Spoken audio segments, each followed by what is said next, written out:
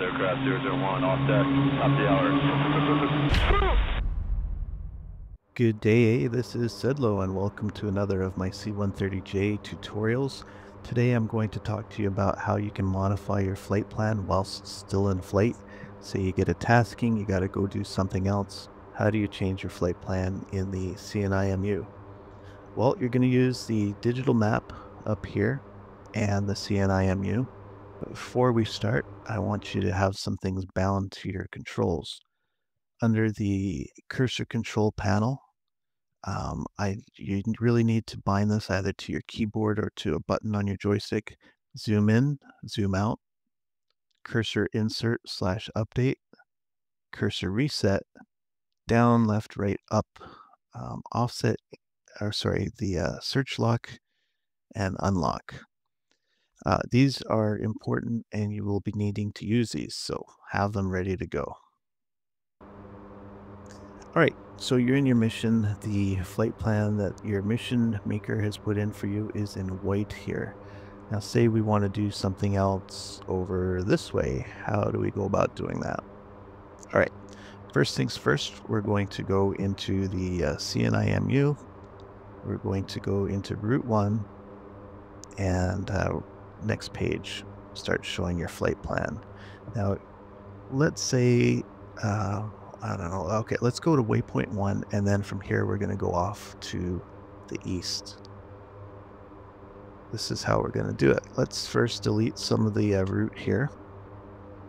So we're going to go to Waypoint 1, and everything after that we are going to start deleting.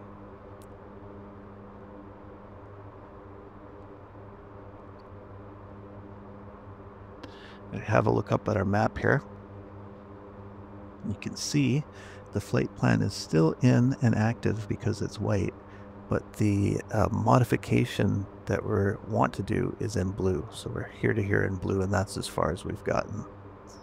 You activate that, it turns white, but we're not going to do that yet. We want to insert a few more points onto this flight plan. All right, so this is where we get our cursor slew. We're going to go left, and pretty sure this is an airfield here. Yes, it is. We're going to put our cursor onto the airfield, and we're going to press insert / update, which is enter. Now, what has that done? That has put the coordinates, the lat and long, into the scratch pad of the CNI-MU. And what we're going to do is keep that in the scratch pad. We're going to go up, and on the right side under Waypoint 1, we're going to enter this. And it comes up as LL01, lat long 01. And you can see on our flight plan, the potential modification is in blue. Cool, eh? Let's add another one here. We're going to go, where is, I think this is Kutaisi here. I think. Oh, no, it's here. Kutaisi. So let's put that over there. We're going to press enter. And that has come up on our scratch pad as well. We're going to put that there. And again, our potential route modification is in blue. And once we press execute, it's in white and the other one's disappeared. Okay, easy as that. I'm going to go in a little bit more in depth though. Let's say we want to do a CARP at the first LL01 at, I forget the name of the airfield there, but we're going to do that. Okay, so the route's in there, but we're still, this flight plan had us at 600 feet. Let's do this instead at 2,500 feet. How do we do that? Well, we go to the legs page.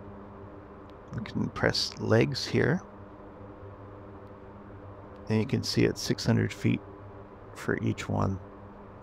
What we're going to do is we're going to go /2500. Slash means we're modifying what's to the right here. We're not going to modify the speed, but we're going to modify the altitude. So we got slash 2500, put it in here, and you can see how it populated the rest of the waypoints. That's a good thing, so you don't have to keep doing it. Let's go execute. And now our flight plan will have, will be up at 2,500 feet instead. Okay, that's all I've got from you here. I hope you have a great day, and we'll talk to you later.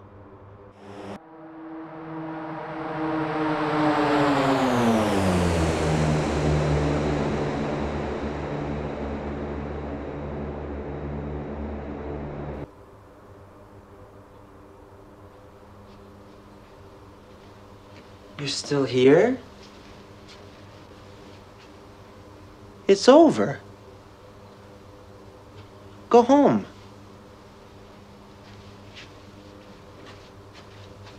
Go. Say you want to do a CARP at that new waypoint we did. How do we do that? Well, very similar to the way we had it before. I've got 3 crates loaded at 882 pounds each. Go on the legs page to the right of our new drop zone. MFP, CARP 1 init. Length 700, LE to PI 100.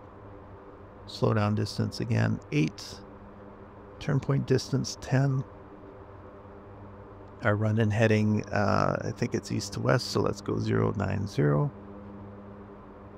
Next page, grab our chute, scratch pad, back to here, enter chute, enter the weight, 882, how many did I say? 3. 3.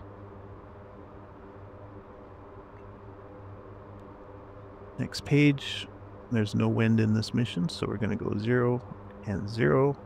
Surface temperature is 14. We're up at 2,500 feet, so it's 2 degrees per thousand, so that's 4.5. It's going to be -5, so 14 minus 5 is 9. And our obstruction elevation, I don't know, let's call it 43 feet. Doesn't matter because we're going to be up at 2,500. Great. It's got to be more than that. So 2500.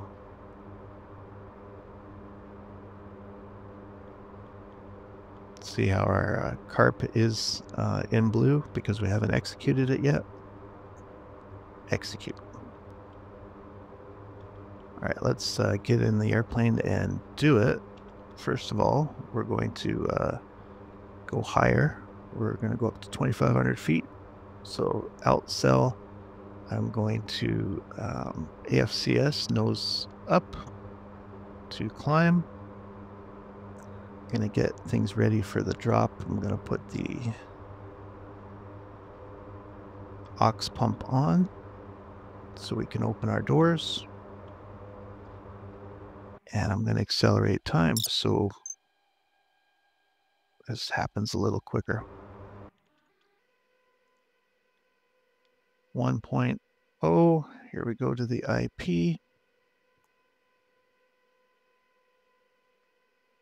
How are you liking the C-130 so far? I hope you're really enjoying it because I certainly am. I was always a fan of complex airplanes in Microsoft Flight Sim, such as the PMTG Boeing series and the I can't even remember what the other one is for the Airbus, but whatever, Phoenix. I really like that, and I like that we have a complex big airplane in DCS right now. All right, we're coming up on our slowdown distance. 2 minutes till CARP. I'm going to spin the speed down to 140. Our auto throttle will take us there.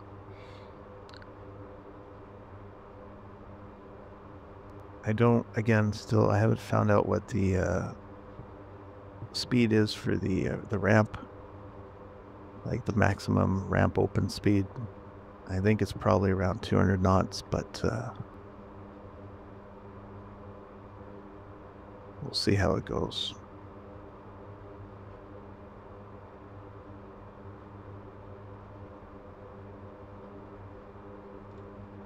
Ramp open.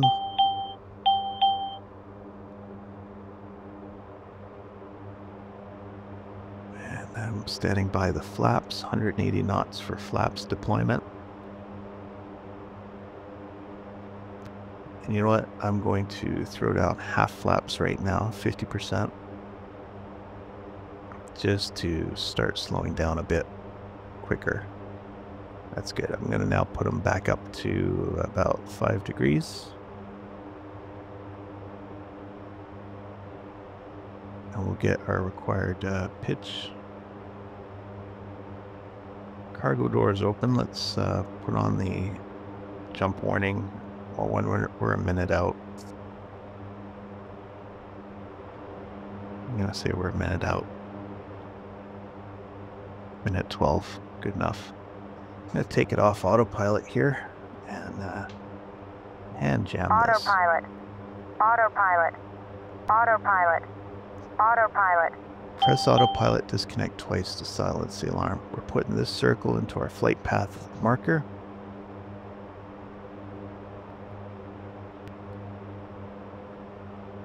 One minute out, 44 seconds out actually.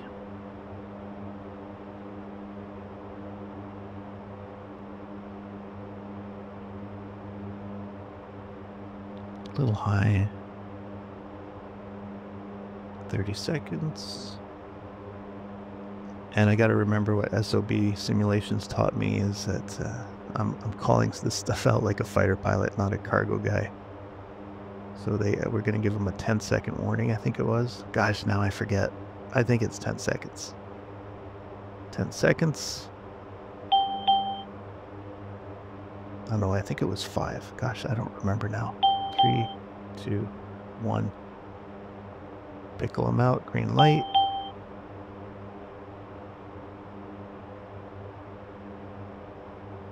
Red light. I'm going to put the autopilot back on. I'm going to get the speed up. I'm going to shut the cargo door. And I'm going to go to an external view.